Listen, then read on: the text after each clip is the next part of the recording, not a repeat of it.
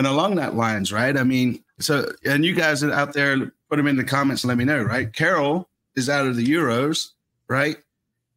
He doesn't look like he's going back to Italy. So, I mean, he's probably going to come back to Charlotte. You know, looking at this from a Charlotte perspective, do we suck it up and sort of like, come on back, man? Because, you know, he can play a 10, right? He could play that 10 role. I mean, he's done it. You know, maybe him and Pat can link up. Or do we go out and get a 10, him in the 9, and have Pat come off the bench? I mean, I personally think if we go out and get a 10, keep Karol, right? That essentially gives us an extra 2 or 3 players because say Pat gets hurt up front, Karol can slot in there.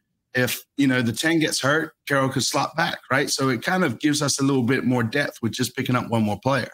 It does. My concern is I don't think Karol is a Dean Smith player. I was talking about